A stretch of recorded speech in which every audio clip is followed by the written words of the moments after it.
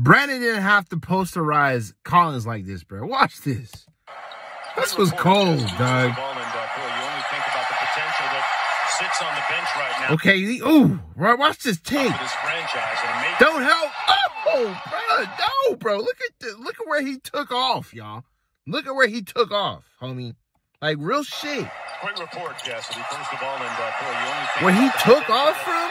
Sits on the bench right now for this franchise. Oh my God, bro! I'm thinking he's going for a layup now. He took off from there. He's so long and lanky. Bro. Collins is not the last person he's on posterize. Bruh.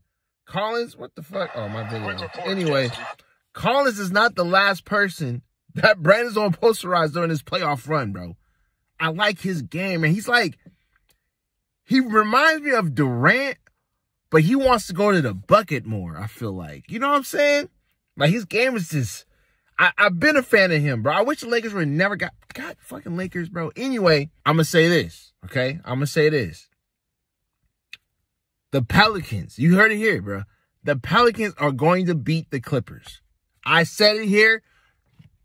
Mark the time and the date y'all saw this video. Big Ralph said it. The Pelicans are going to beat the Clippers, homie. All right? CJ McCollum, nasty.